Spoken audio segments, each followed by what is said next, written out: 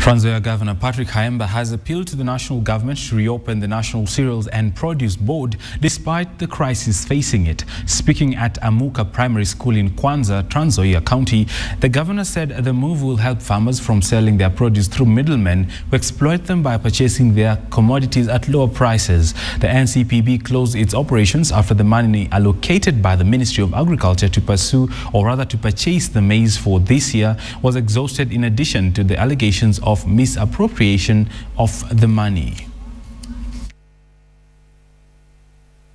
We are working very hard to ensure we have a value addition plant in Transnzoia here, so that most of the maize will put plants in place, ends up within the county to add value, and we send out finished products. That's one way. We want also to form cooperatives to see how these cooperatives can help in marketing. I believe that's achievable, and we're going to focus on it.